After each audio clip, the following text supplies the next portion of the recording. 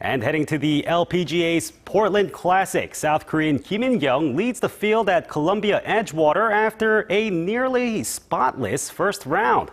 She rose quickly up the leaderboard, following up 3 birdies on the front 9 with 4 more on the back 9 to end the day at 7 under par. Meanwhile, for the men, the FedEx Cup Playoffs continue on with the Deutsche Bank Championships opening on Friday. Hunter Mahan has the points lead going into the event with Rory McIlroy second.